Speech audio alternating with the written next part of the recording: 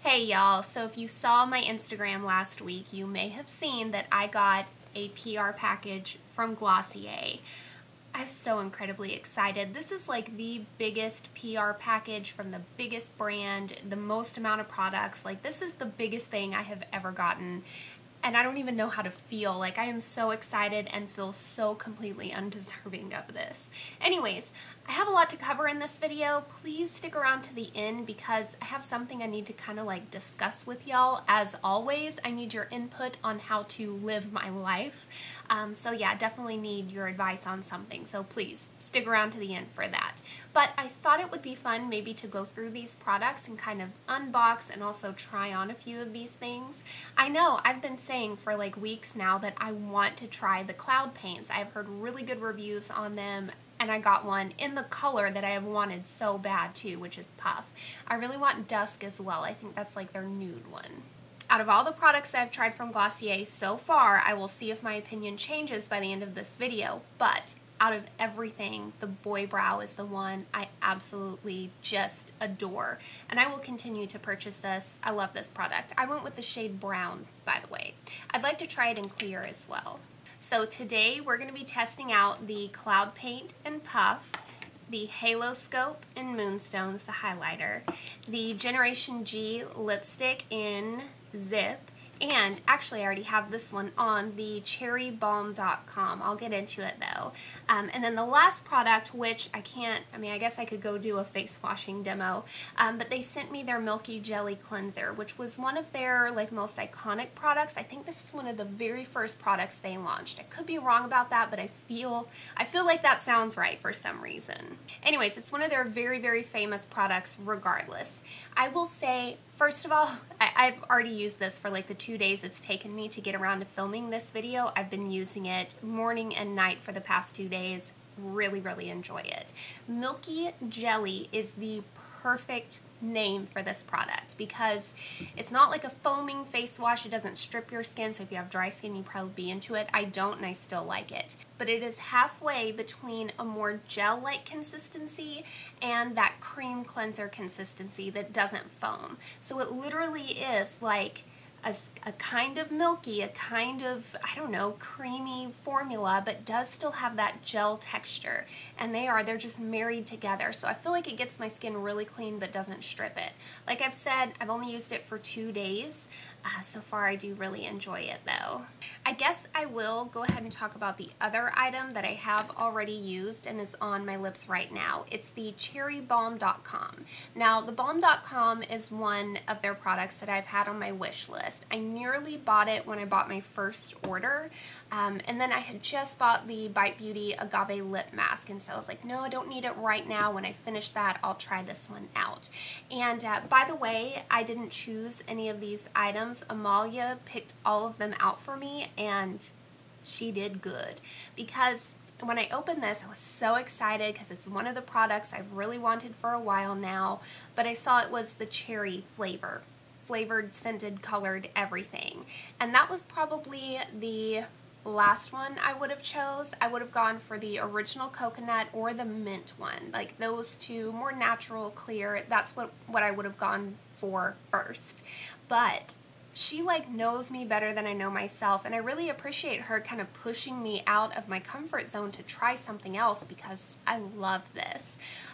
First of all, when you look at it, you think like, holy cow, that's going to be super bright red on my lips, like a tint or something. It's not. It's what I have on my lips right now. Just a very, very sheer pink. It blends out to just look like a very natural lip color. And this, no joke, is like the chic, fun, grown-up version of cherry chapstick. It is. Like the smell of it is delicious. I guess let's go ahead and try on the cloud paint. So the cloud paints come in 4 different shades. Every single one of them looks absolutely gorgeous, and this is like the newest item to their line, to their website. What I will say is that I appreciate their philosophy of quality over quantity. That's something I want to adopt in my own life.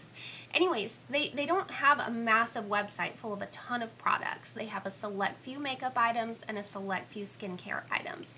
I appreciate that they would rather do less and do it really, really well, make sure the quality is there before they start expanding. I wish all brands would do that instead of just pumping out new collections, new launches over and over and over again. We see it all the time, and then the quality diminishes. Be honest, is my bun too big for my head? It won't even fit in the frame. I'm going to go with the less is more technique here. You can always add more, but you can never take it away. That is like the most natural looking flush to my cheeks. Now I am incredibly pink undertoned.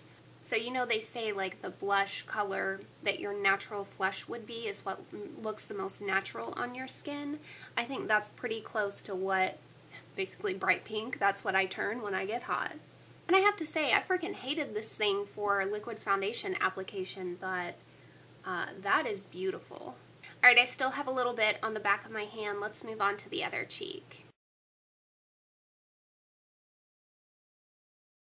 I kind of fumbled on the 1 yard line with that one. I have an acne spot right there that just popped up today, and so I was trying to work around it so I didn't add any pinkness, any redness to a spot I've been trying to cover up for like a friggin' hour. But I kind of messed up a little bit there. I really want all the other colors now. So that was Puff, and I guess let's go ahead and move on to the highlighter, the Haloscope, while I have you pulled in here. So this is a cream highlighter product in a stick. I know they have multiple colors in this one because I've seen Serene Wu work with quartz, I believe, or rose quartz, one of the two. And the cool thing, at least what I thought was really cool, this one's in Moonstone, by the way. It has actual Moonstone in it. The quartz one has actual quartz in it. Like it has these, are they minerals? Stones? Geodes? I don't know. I'm not a geologist. Anyways, they have these pretty rocks in there that add to the shine. If you can see, it has like a little moisturizing core in the center and then the shimmer on the outside. This is very, very emollient, very moisturizing. I have oily skin, so I'm a little bit nervous about this one. It definitely has a very balmy texture, but what I thought, in the very least, this would be very pretty to lay on a base and then do a powder highlight on top and set it. I figured this would really, really pop a powder highlight and possibly make it last a little bit longer. It's a thought. Could be wrong, but it's a theory. I'm just trying to dab at it instead of like swiping and lifting my makeup. Look what this does to my lips when I put it on there. Are you seeing this? Oh my god.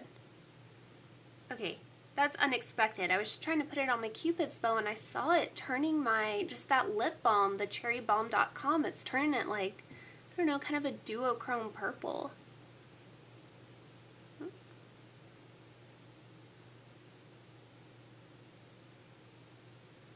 Really pretty. Well, I do want to try powder highlighter on top of it, but I do like it just dabbed on. Again, I'm not a pro at cream products because I have oily skin. I've been very hesitant to like really dig into them, and so I am going to need a little bit of practice with this. And we'll finish up with the lip product. I hate to do it, but I guess I'm going to have to take this off. This is one of their Generation G lipsticks in the shade Zip, which is a red, but it looks like a little bit more warm, leaning, orangey red. They do have a few different options in this line. My understanding is that they're called sheer matte lipsticks, and it was only kind of remotely sheer. It was not a super sheer color when I swatched it on my arms, so who knows? We'll see how it goes on the lips.